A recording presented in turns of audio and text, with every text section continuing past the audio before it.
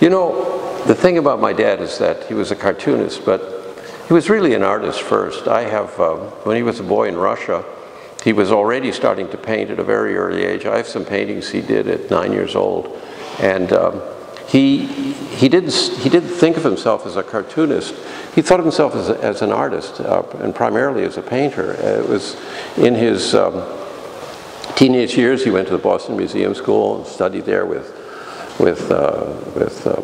Will Barnett, and his young friends were Jack Levine and Hyman Bloom and all these wonderful painters.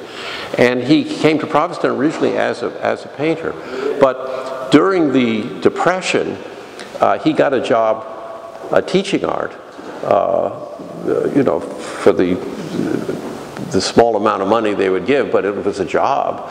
And he also started, he was a good old left-wing, you know, liberal, and so he became in all of those movements that were taking place, and he ended up doing drawings, not cartoons, but drawings for the New Masses and other of those left-wing papers in the 30s. And eventually for a while, he was the art editor of the New Masses.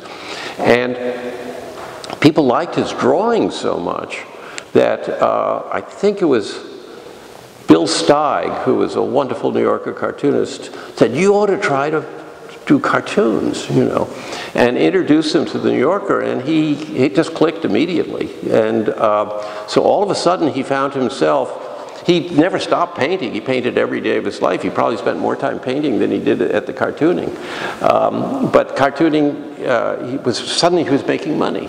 And he was becoming very well known, and William Randolph Hearst wanted him for his papers and they got this request from Hearst to work for him. And then my father said, "Well, I'm not going to work for that fascist son of a bitch," you know, something like that. And my mother said, "Mischa, wait a minute, let me handle this," and wrote this wonderful contract where they had to buy. He did a panel for them, the daily panel. They had to buy it. They did not have to publish it.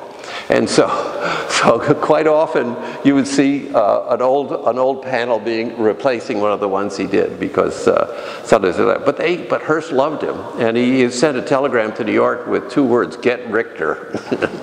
So, and he was syndicated all over the world for many years. And so the cartooning, he was just so good at it that it took off, and it became financially quite lucrative for him. And also, it's really nice to be considered one of the best at a craft and an art like that. So it was very fulfilling for him, and he was always very proud of being a cartoonist. He didn't feel, well, I'm really a painter, but I have to do cartooning. He loved cartooning, and he saw it as an art. And of course, I have to mention Daumier and people like that. But he was part of a great tradition, and he was my dad. He was a wonderful person, and I loved him very, very much.